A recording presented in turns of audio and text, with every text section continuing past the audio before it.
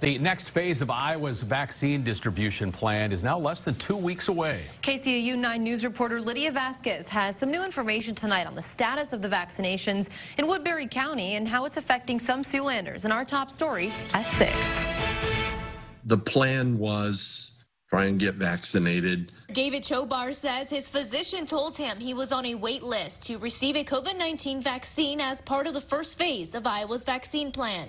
When your family practitioner knows you extremely well because you've gone to that same person and then they tell you that you're on a list and be patient, why then you can just sit back and relax. Well, now it's all been thrown up in the air. Tyler Brock with Siouxland District Health says in Woodbury County, vaccines are only available at hospitals and the health department.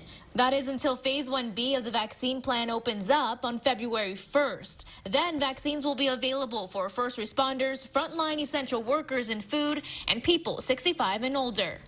So we've got our top tier folks, which again are healthcare providers and our long-term care residents. Starting February 1st, we're able to vaccinate people not in that first category, okay, not in that first group. So now we have a bigger group of folks that we can move into. Brock says people 65 and older will be able to get their COVID-19 vaccinations at pharmacies and local clinics. For people like Chobar, it'll be a little longer.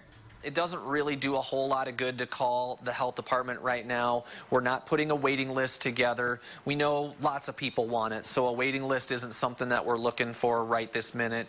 It doesn't really do a whole lot of good to call their doctor's office yet. Brock urges qualifying Siouxlanders to stay in contact with their physicians starting next week when more information about when and how the vaccines will be distributed. In Sioux City, Lydia Vasquez, KCAU 9 News.